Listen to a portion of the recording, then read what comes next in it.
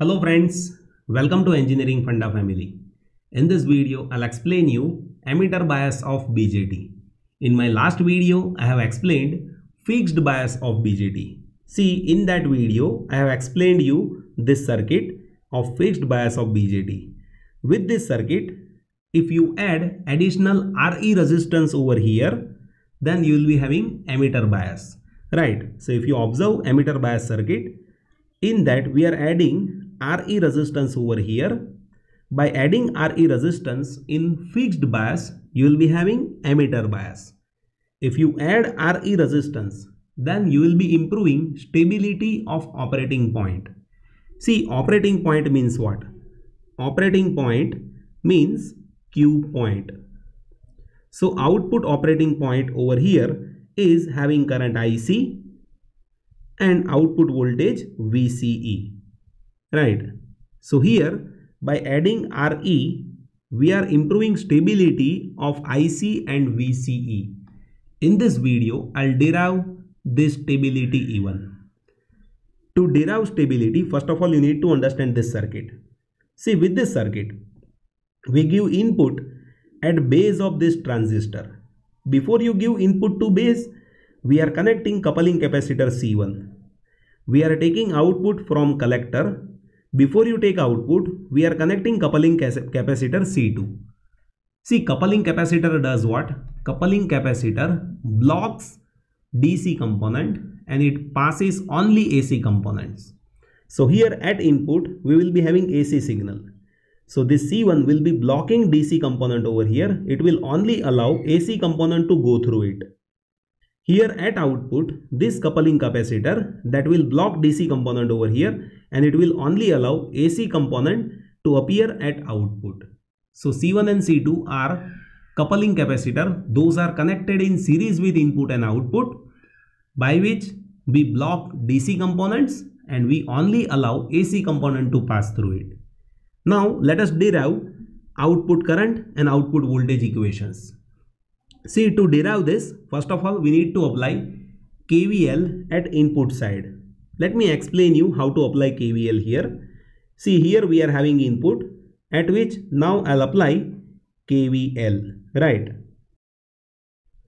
So in this loop, we are having voltage VCC. So let me write VCC. And here another voltage is VBE. You see, VBE is happening from plus to minus. That's why I need to write minus VBE over here. That is equals to voltage drop across elements. So you see we have RB and RE in this loop. So here voltage drop across RB, that is IB into RB, right? Voltage drop across RB, that is IB into RB. And voltage drop across RE, that is RE into IE. So IE into RE, that is voltage drop across RE. Now we have this equation. See, in this equation, we wanted to have equation of current IB. So here I need to convert this IE in terms of IB. You see how to convert that. One should know what is IE. IE is IC plus IB, right? And IC is how much? IC is beta into IB. IC is beta into IB, right? Beta is common emitter current gain.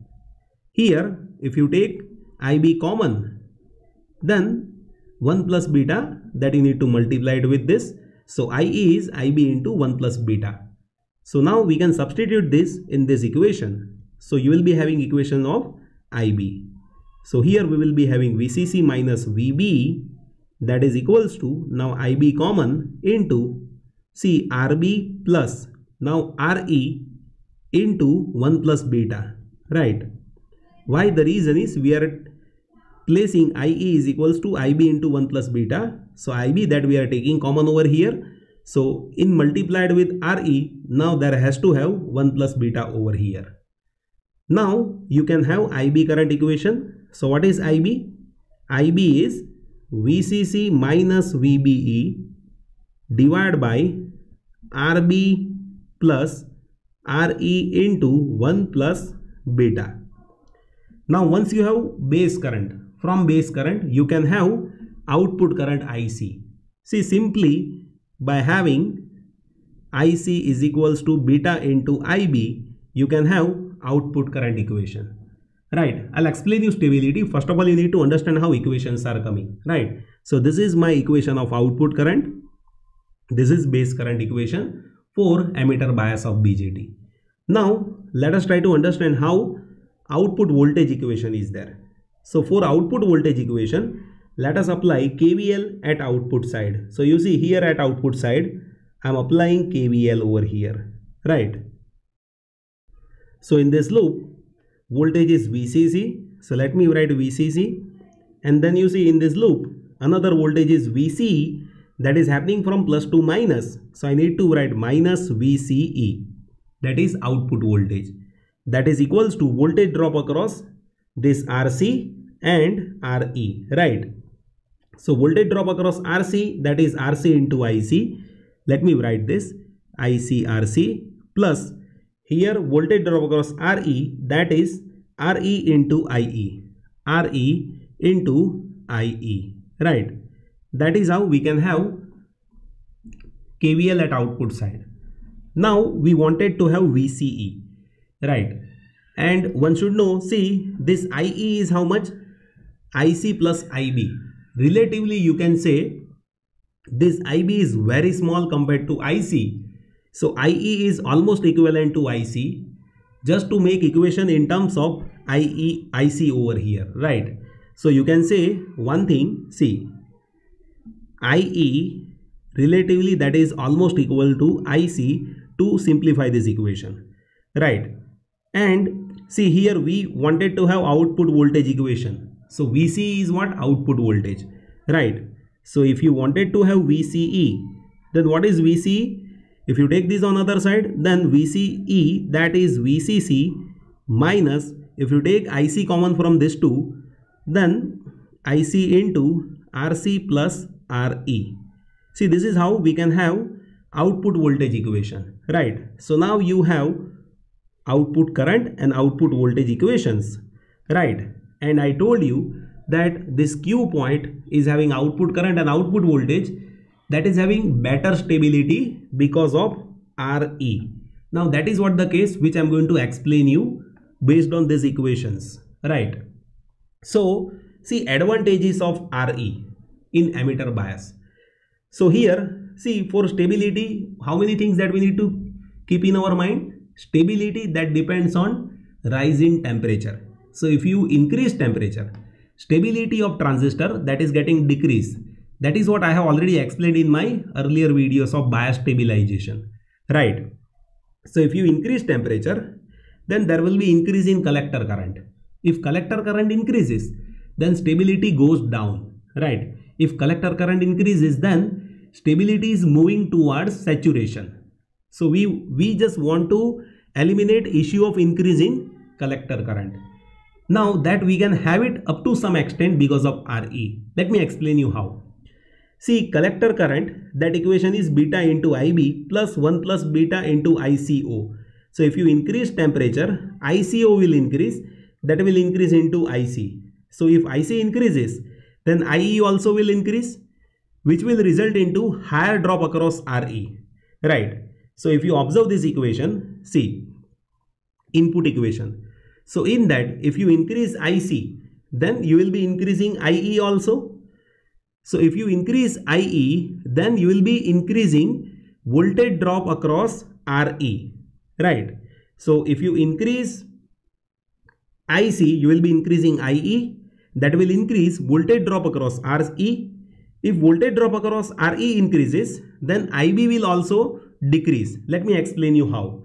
See, from this equation, you can say IB is how much? VCC minus VB minus IERE divided by RB. Let me note it down over here. Now with this, if you increase IC, IE will increase. If IE increases, then higher drop across RE will happen. So this will increase. If this is increasing, then you see IB will go down. Right. Then IB will go down, means IB decreases.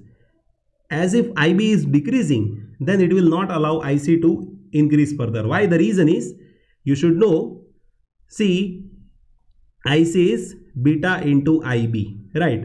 So if drop across RE increases, then IB decreases. If IB decreases, then IC will not increase. Means we are improving stability over here, right? How? If you increase IC, then it will not increase that value of IC up to some extent. Why? The reason is, if IC increases, then drop across RE also increases, which results into lowering of IB current, and based on that, IC current cannot increase up to some extent. Means we are improving stability. Let me explain you second case study. See, if you have increase in beta, then obviously collector current should increase, right? So if you increase beta, collector current should increase as per this. How? You see, IC is equals to beta into IB. But because of RE, you don't have that much effect of beta.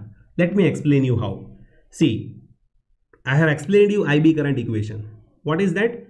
VCC minus VB divided by RB plus RE into 1 plus beta, right? Let me write that over here. So here, if you increase the value of beta, then what will happen? You see, if you increase the value of beta, practically IC should increase, but it will not increase that much. The reason is, IC is not that much dependent on beta as per this equation. Let me explain you how. See, with this equation, if you say, here RE into 1 plus beta is very greater than RB, then in this equation, one thing that you can say, you see, what? You can say this denominator, that is this only, right? So beta into VCC minus VB divided by, now instead of 1 plus beta, if I write beta into RE, then you see this beta will get cancelled. So your IC will be VCC minus VB divided by RE. But that is true only if value of RE that is very high, right? So if value of RE that is very high, then we can neglect the effect of increase in beta as it is getting cancelled over here, right? So effect of temperature means what? Effect of temperature means if you increase temperature, then beta can increase, as well as effect of temperature is what? If you increase temperature, then IC will increase, right? But because of we are adding additional resistor RE, here we are improving stability of IC and VCE, right? Means operating point that is getting stable over here. I hope you have understood all those things. Still, if anything that you would like to share, please note it down in comment section. I'll be happy to help you. Thank you so much for watching this video.